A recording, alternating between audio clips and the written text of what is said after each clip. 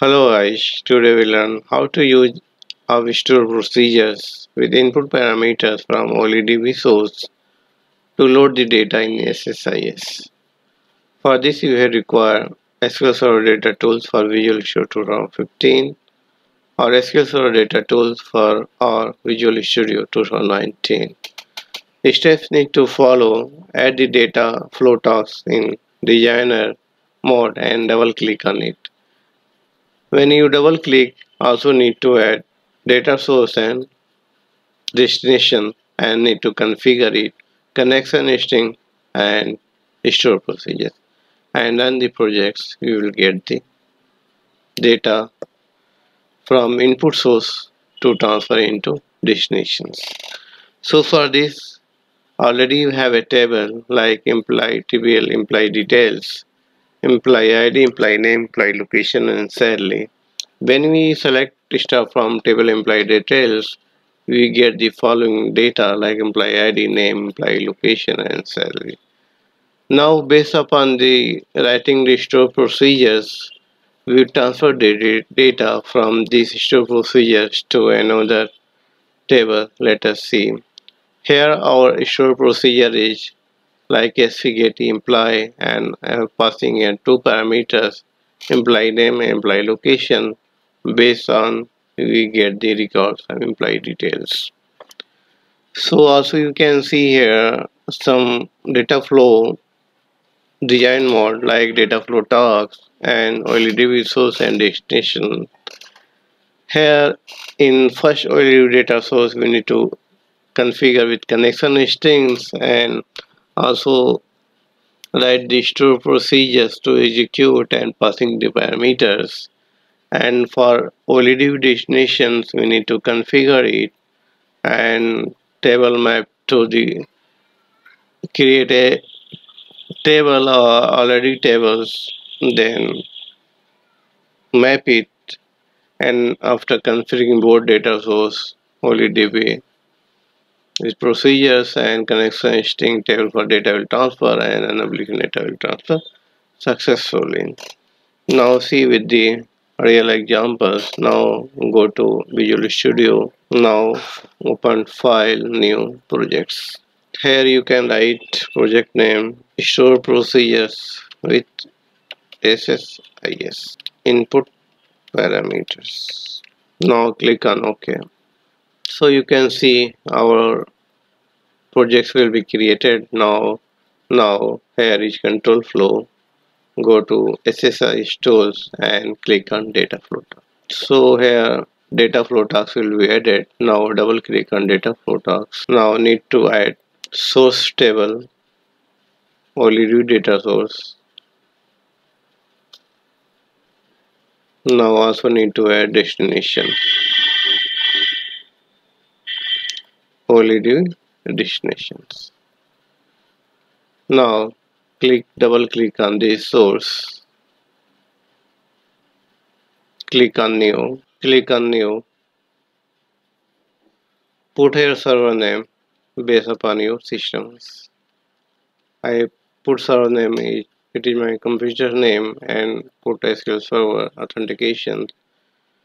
Here I've taken user ID and password which I've already set.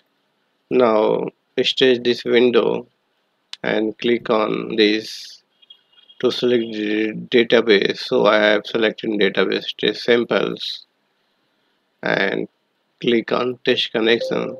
So we will got the test connection succeeded. Now click on OK. Now OK. Now need to define the store procedure to execute. So first need to select SQL command.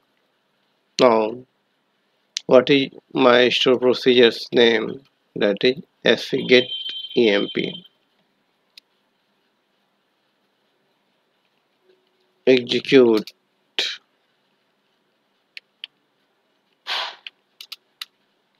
And for parameters 2 need to put input parameters question mark and there is two parameters, so need to put two question marks with comma.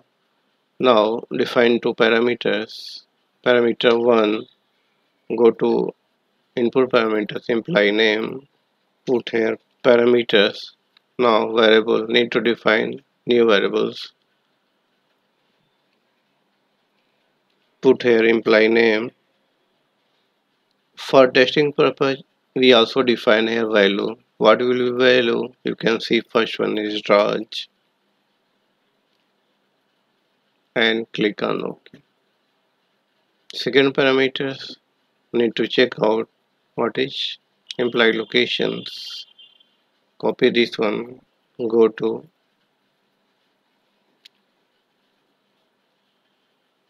employee locations, define new variables, put here variable name, and also you can write here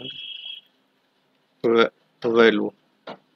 Click on preview, so you can see here there is one row will be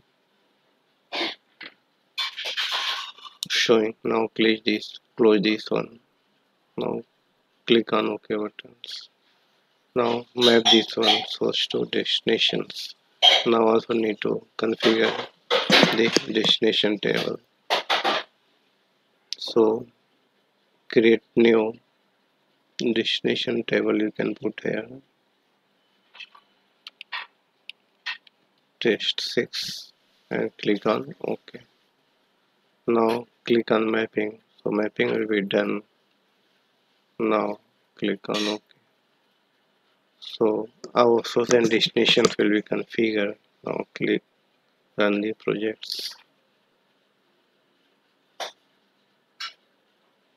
So our data will be transferred successfully. Now see whether data is transferred or not. So select transform test 4, table name is test 6 and execute this query, so you can get the data 101 Raj daily and salary.